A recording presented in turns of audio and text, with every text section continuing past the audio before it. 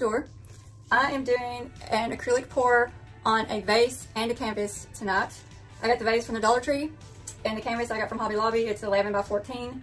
I am going to use strainer, a kitchen sink strainer, to do my pour. So this isn't going to be a dirty pour. The pour is going to be straight colors, white, red, and rose gold.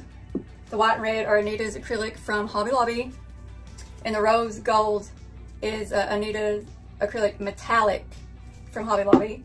I mixed the white and the red, 2 parts Floetrol to 1 part paint, and then this, I've had this mixed up since last winter, but it's still good because I've kept it in 2 parts Floetrol to 1 part paint, no water, because the metallics are thinner than the regular acrylic.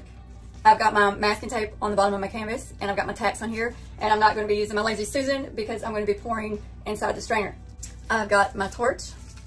I've got my trusty tweezers. After the paint flows on the canvas, then I'm going to take this off and tilt. Let me make sure I've got this even in the center the best I can. Now before I put this on the canvas, I knocked the canvas to make sure it sounded like a drum.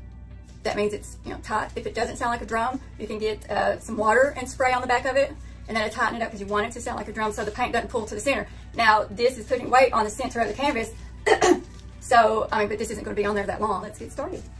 First color I'm going to use is white. Now I don't have a lot of the rose gold in here, so I'm going to save it for like the end, toward the end of a few rounds, because what I put in there last is going to be on the top layer, so I'm not concerned about that right now. I'm just going to do the white and red, and then I will add the rose gold later before I finish. But I'm just going to pour this around.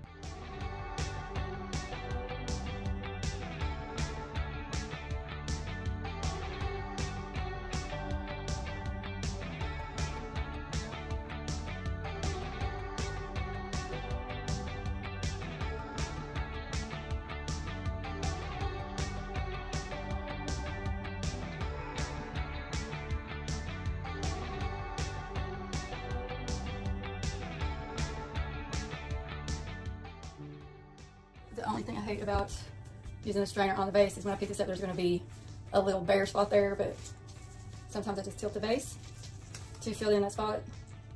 So I'm going to have to let this stop flowing for a while before I can move it to do the canvas.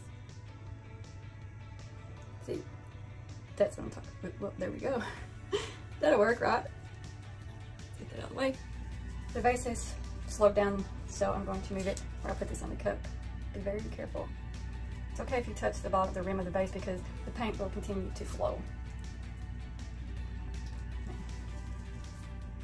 Cover the edges.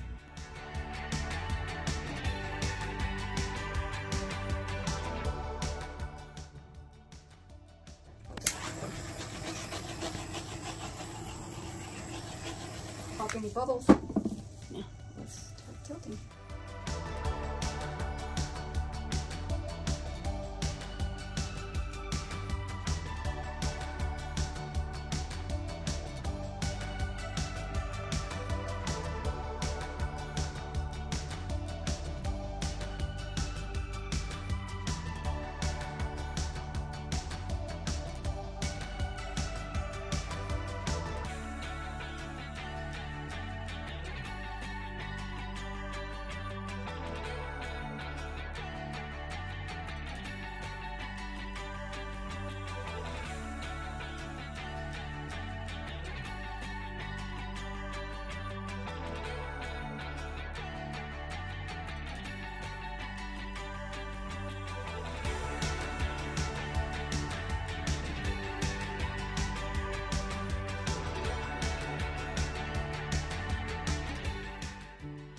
I see some cells. Not a lot, but there are cells.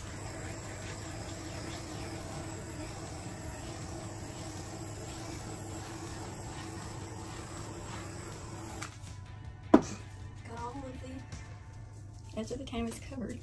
I will bring you down and give you a close-up.